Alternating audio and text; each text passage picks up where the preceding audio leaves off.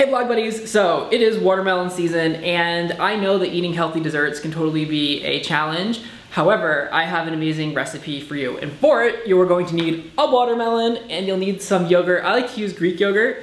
You could also use some sort of low-fat yogurt, whatever yogurt you use. Try to get something that's plain and look to make sure that there's not a lot of added sugar in it.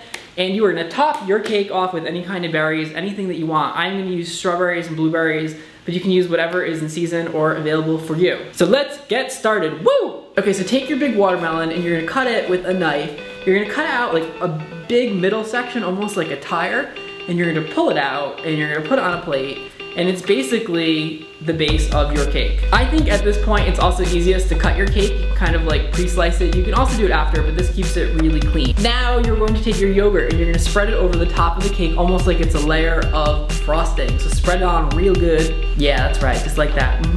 All right, so wash your berries and slice them up and then top them on your cake. So pretty.